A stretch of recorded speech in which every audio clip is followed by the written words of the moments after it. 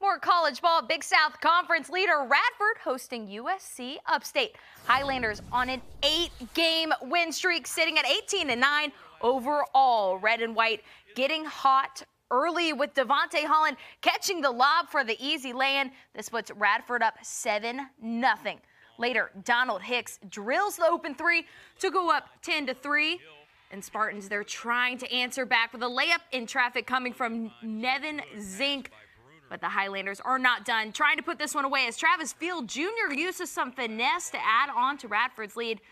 And Radford, they'll go on to grab the home win. They beat USC Upstate 81-60. Senior night over in